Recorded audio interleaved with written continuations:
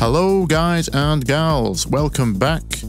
Some of you have been asking for a more detailed video on how to put chords to a vocal or melody. If you didn't already know, I have done a video on a beginner's hack or trick, if you will, on how to chord any vocal or melody. Card hopefully on the screen or link in the description.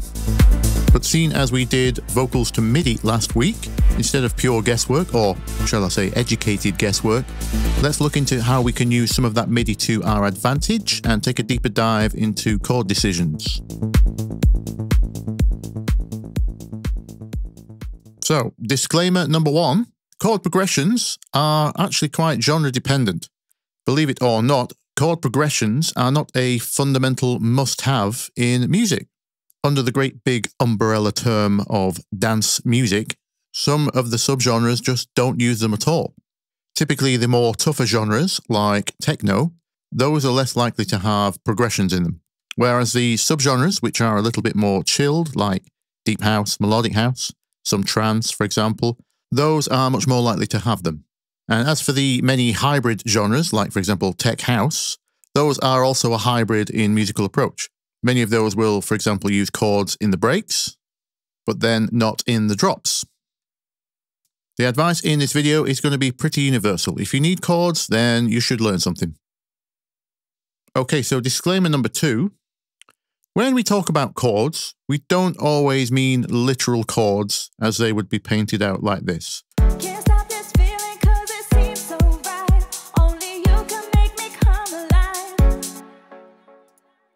I mean, you might do that in a verse, or this might be just the way you paint your structure to work out the chords that you want, but we don't always mean literally making chords like this. For example, if I decided I was happy with those chords, I could then just program a bass using the root notes of those chords, like this, and this could be my entire track, just a bass and vocal.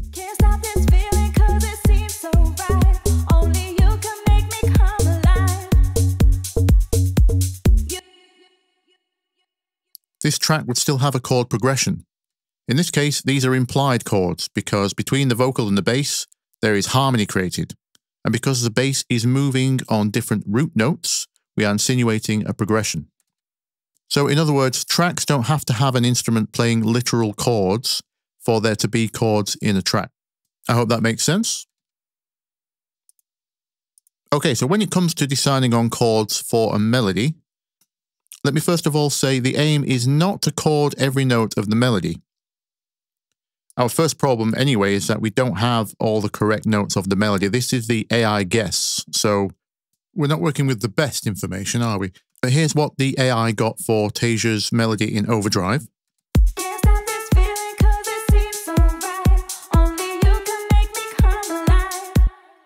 Not too bad. Now here's the real notes it should have got.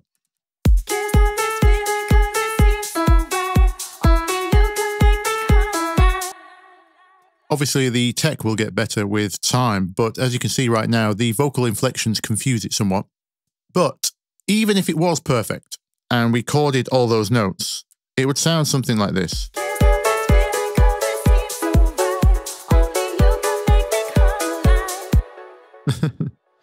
Not the best dance riff in the world, is it? It's not too bad, actually. But you get the idea. We're not chording every note.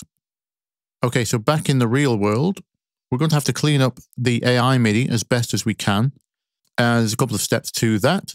So last week we deemed the overdrive vocal to be in F sharp minor was our best guess. So the first thing we need to do is get this back into A, because it's a minor, and we count the number of steps it takes to get there. So in our case, it's 1, 2, 3. Those F sharps are now on A. And we're going to assume the minor guess was correct, so we're going to delete every note that doesn't land on a white note, which in our case is these. So that's a little neater. But now we have some neater MIDI. We need to decide which notes are worth chording. Melodies have strong notes and passing notes. And it's kind of up to us to decide what is a strong note. It could be down to the lyric. It could be down to its rhythmic placements, or it could just be whichever part you think is the hookiest.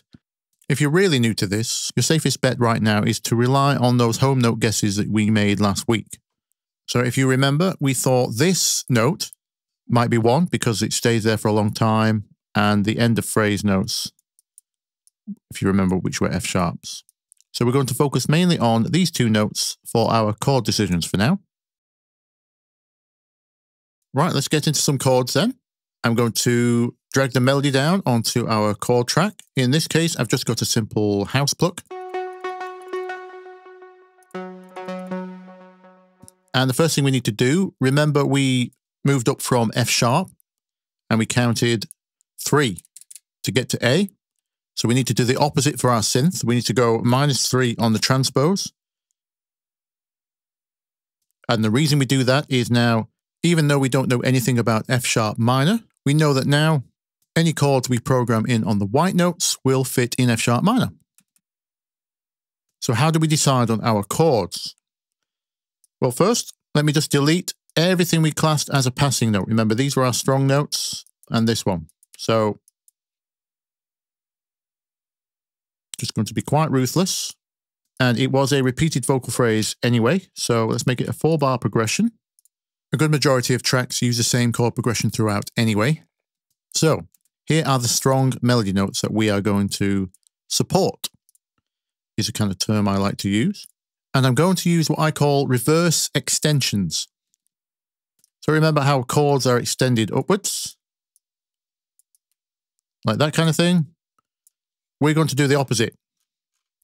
We're going to take our melody note and extending downwards, press 1, miss 1, press 1, miss 1. That will give us our chord options for that melody note. Nice and simple. Now to start with, let's just do 1 chord per bar, which is pretty typical. So let's look at our first bar. This is the only note we need to support. And another reason we use A for A minor is because the alphabet is our note numbers. A, B, C, D, E, F, G is 1, 2, 3, 4, 5, 6, 7. So we have note 2 here. So your first option is to assume the melody note is note 1 of the chord, and we could just build it like this. But we have a problem here. Regular viewers of the channel will know I don't advise new musicians try to use chord 2 in a minor key or chord 7 in a major key. Just write those off until you've got a little bit more experience. So let's look at the alternatives. Let's make our first extension downwards. That gives us this one. So we miss 1, we press 1. That gives us a G. That's 7. Our next option would be 5. So for bar 1, our first option is either 7 or 5. Just keep those there. So for bar 2, we can choose to either support this note or this note. I'm going to pick this one because this is kind of the, remember that we chose this one as the home note, and we've already done this one, so this will give us some other options. So this is note 1, so we can either choose chord 1 or look at our reverse extensions. So we got F, which is 6, or 4. You can see right there why the 1-6-4 trick works from my other video. So bar 2 can either be 1, 6, or 4. And for bar 3, again, we have to pick between these two. I'm going to pick this one because this is just before bar 4. So we can always just do the same for bar 4 here. Pick one of these. That is almost just resolving over to bar 4. So I'm going to class this note as on bar 4. I'm going to class this note as in bar 3. So for bar 3, we have the same options. 7 and 5. So there's our chord options for this melody. Now there's no rules here. We can use 4 chords, 2 chords, 1 chord, as you know. If you want to keep this really simple, we could just make it a 2-chord progression. Chord 7, chord 1, chord 7, chord 1. We know those will fit. Put these on the white notes. Let me just program a quick rhythm here.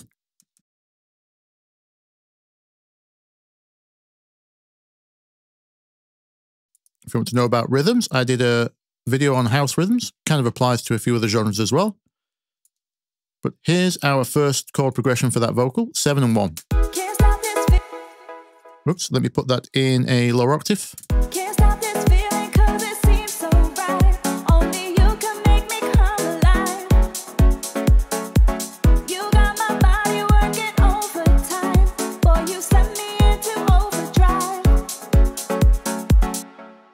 Perfect. There's no problem with that. There's one idea. Let's expand that idea. Remember, chord 5 was an option here. 6 and 4 were also an option here. So we could do this. This would be 5, 6, 7, and 1. Can't stop this feeling 'cause it seems so right. Only you can make me come alive. You got my body working overtime. Boy, you send me into overdrive. Also good. So 2 options there to chord that vocal. Let's try another. Let's try a vocal with a little bit more complexity to it. We guessed this one as E minor last week.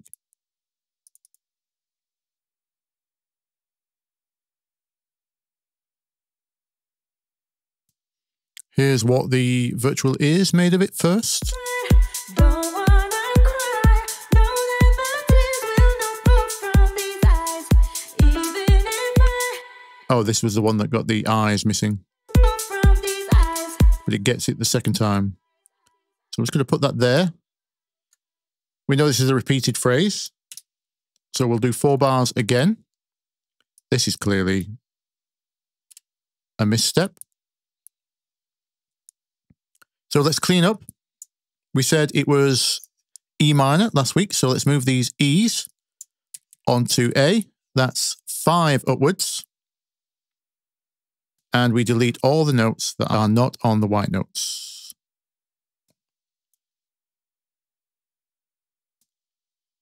And luckily that's just that one. So that's nice and clean. We move this down onto our chord synth. And I'm going to compensate our transpose -5. So this should play back in tune now. Don't wanna cry. Know that my tears will not fall from these eyes. Okay, this is clearly nonsense. Don't wanna cry. Let's pick some strong notes. I think this is a really easy choice. That lands there. I'm going to ignore this.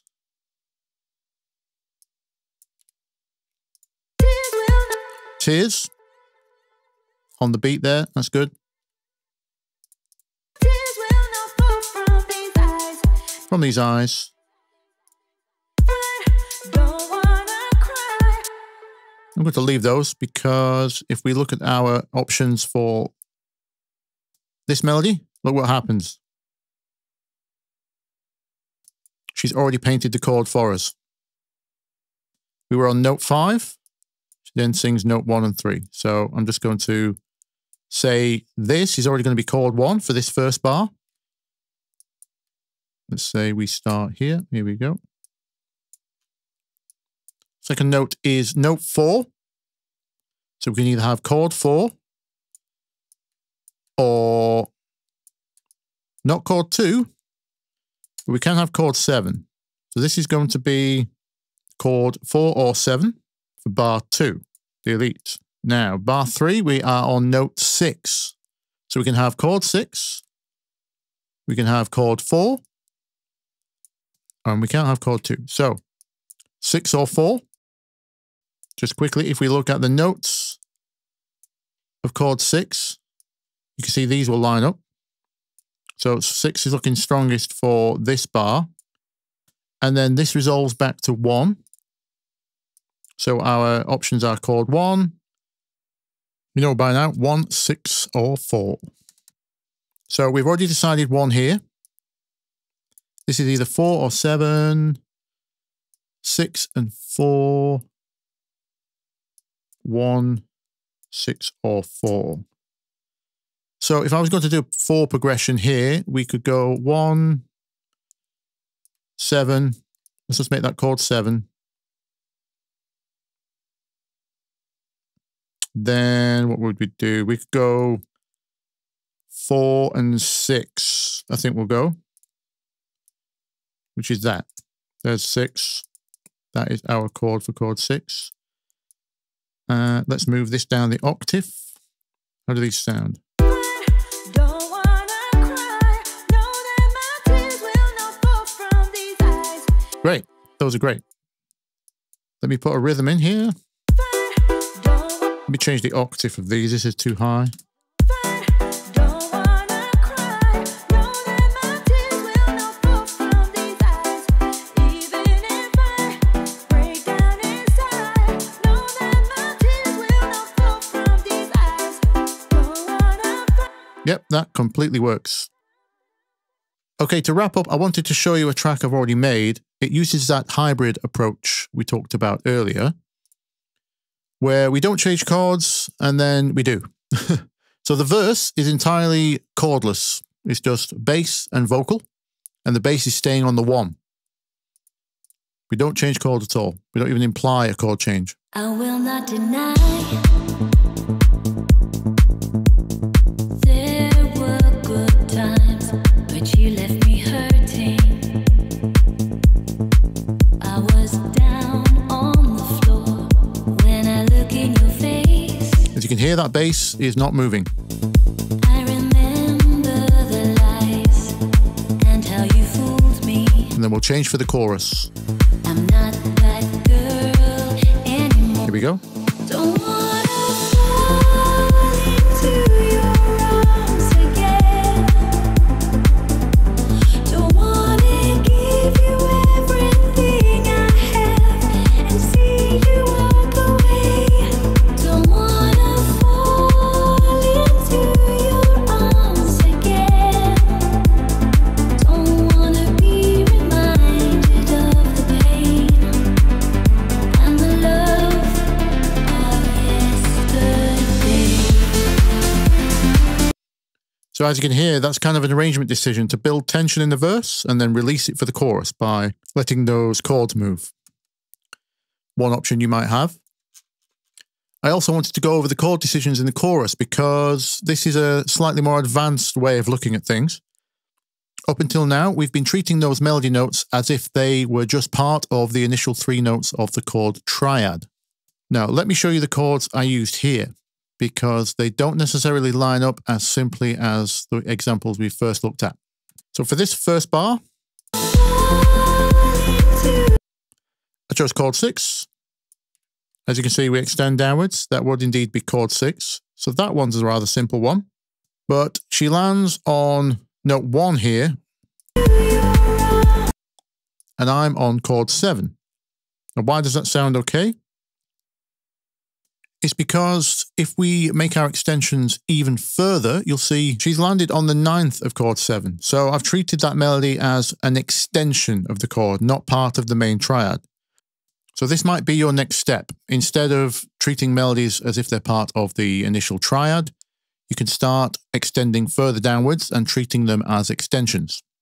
Now, you wouldn't do this all the time. Melodies that land on extensions aren't traditionally very strong, but it's fine if it matches the emotion or the lyrics, or if it's a question and answer scenario that you can resolve later. Just read the room, read the track, go with the emotion. Don't use something because you think it's clever. Anyway, moving on. For the third chord of the bar, she's landed on note 7. I've gone back to chord 1. So obviously 7 over chord 1. That means our chord 1 is now a 7th chord. So she's fine to land there.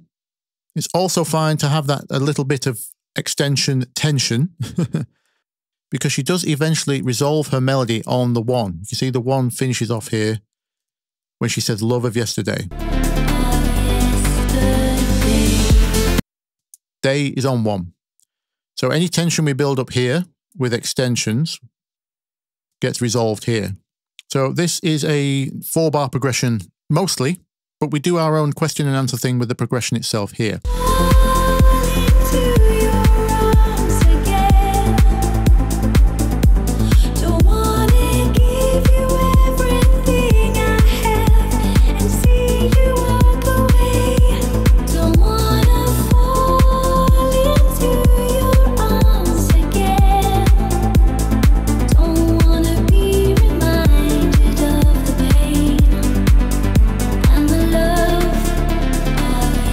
Yesterday.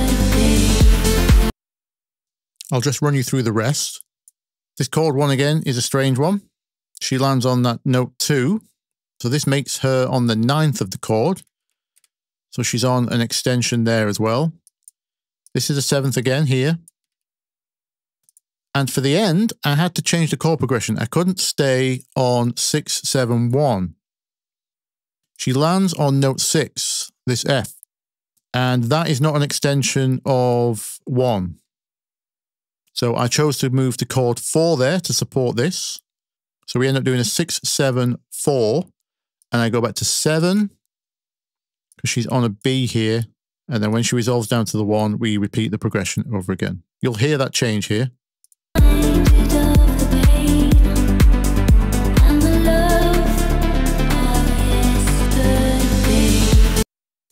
So 4 instead of the usual 1.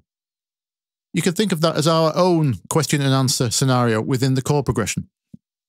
So don't be afraid to deviate, but be aware it can be overdone. If every one of your chords ends up being different to support different notes over 16 bars, you're not going to end up with a very hooky track. Listeners still need some kind of structure to latch onto, and your progression is definitely part of that structure, in certain genres, of course. So in other words, trying to create a progression which works with most of the vocals most of the time. Only deviate when you absolutely need to. Okie dokie. I think that's enough chord talk for one evening. Not to mention I've done about 500 takes. So we're going to leave it there. Hope you learned something. You know what to do if you did. Leave me a like, leave me a sub, or leave me a comment. And I will see you next week. Bye-bye.